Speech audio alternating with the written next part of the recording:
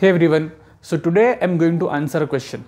Suppose you have a vector space V, which is a vector space over real numbers or complex numbers, or you can also take rational numbers. Okay, if you have in short, if you know a concept of field, then I'm taking any infinite field.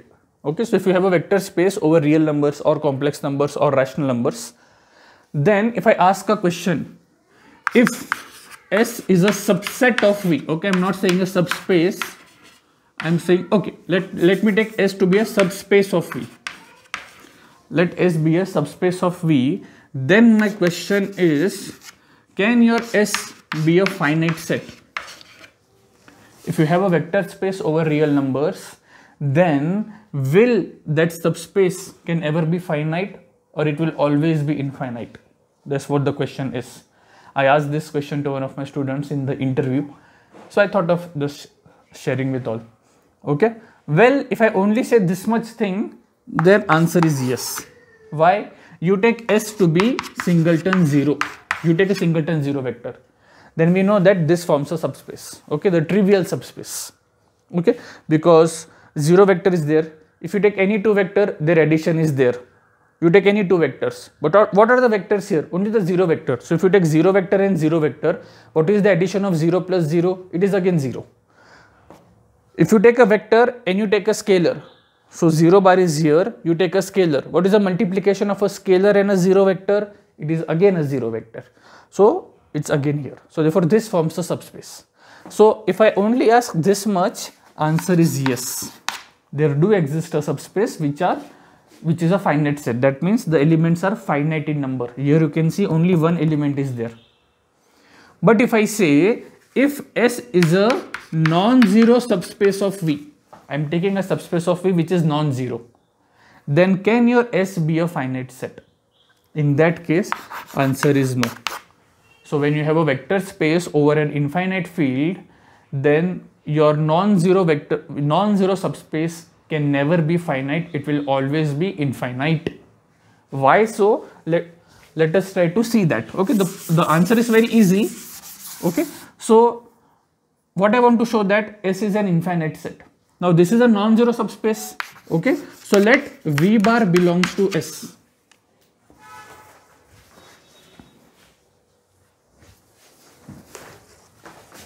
Okay, and V bar is what? Is non-zero. Okay, because S is non-zero, that means S has a vector other than 0 as well. Okay, so that means S has 0 vector because it's a subspace. It will have some non-zero vectors as well. Okay, so let me take the first vector, say V. So V is a vector, non-zero vector in S. Now because it is a subspace, it satisfies the scalar multiplication property. Okay, so therefore if you take any alpha belongs to real number or complex or rational which are infinite in number. So for any alpha in R, we know that alpha into V bar will belongs to S. Why? By the property of subspace. Okay, because it is a subspace, you take any vector from the set S, its scalar multiplication will always be an element of S. And since this is infinite, these are infinitely many vectors. Okay. That also one has to argue why this collection of vectors is infinite. So like if I take 2 and 3, then 2 times V and 3 times V, will they be different or same? They will be different. Why? Because if alpha 1 times V bar is equal to alpha 2 times V bar, that means what? Where alpha 1 and alpha 2 are real numbers. I have alpha 1 minus alpha 2 into V bar is 0. But V bar is a non-zero vector. This implies what? My alpha 1 minus alpha 2 is 0. This implies alpha 1 equal to alpha 2. So these two vectors are equal if and only if the scalars are equal. So you take different scalars, you get different vectors. So for different scalars, you have different vectors. But there are infinitely many scalars. So there will be infinitely many vectors.